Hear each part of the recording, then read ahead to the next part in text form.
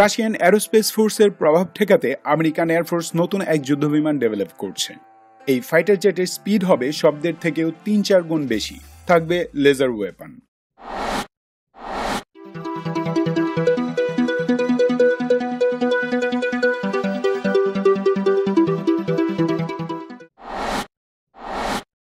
Yes, আমি 6th generation fighter জেটের কথা বলছি। আমেরিকান এয়ারফোর্স এবং নেভি 2025 থেকে 2030 সালের মাঝে এই ফাইটার জেট মোতায়েন করার কথা ভাবছে। ষষ্ঠ প্রজন্মের এই যুদ্ধবিমান লেজার ওয়েপন সহ এমন সব অস্ত্র বহন করবে যা এখনো পর্যন্ত কারো কাছেই নেই। এর গতি হবে মাক 3 বা শব্দের 3 গুণ, অর্থাৎ প্রতি ঘন্টায় 3700+ কিলোমিটার দূরত্ব অতিক্রম করতে সক্ষম হবে এই বিমান।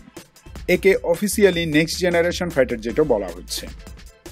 এই বিমানে থাকছে সর্বাধুনিক প্রযুক্তির ডিরেক্ট এনার্জি ওয়েপন মানে লেজার ওয়েপন, অলরাউন্ড নেটওয়ার্ক এবং আরও অজানা চমকপ্রদ বিভিন্ন অস্ত্রশস্ত্র।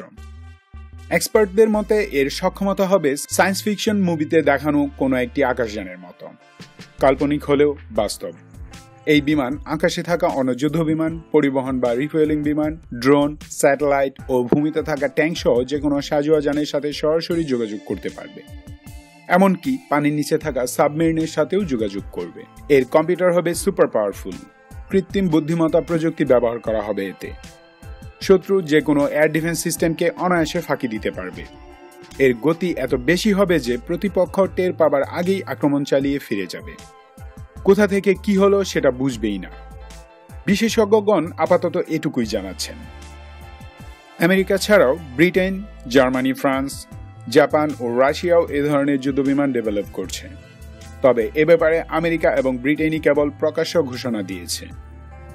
2016 সালে আমেরিকা প্রথম ষষ্ঠ প্রজন্মের যুদ্ধবিমানের জন্য বাজেট বরাদ্দ দেয় এবং 2018 সাল থেকে ডেভেলপমেন্ট প্রোগ্রাম শুরু হয়েছে। ওদিকে লকহিড মার্টিন, নর্থ্রপ গ্রুম্যান এবং বোয়িং ডিফেন্সও নিজেদের বাজেটে কাজ শুরু করেছে বেশ অনেক আগে। শুনে অবাস্তব মনে হলেও প্রচুর পরিমাণ অর্থ ব্যয় করা হচ্ছে এই বিমান উন্নয়নের জন্য। দেখা যাক ভবিষ্যৎ কি বলে। Thanks for watching hour videos. Bangladesh চিরজীবী হোক।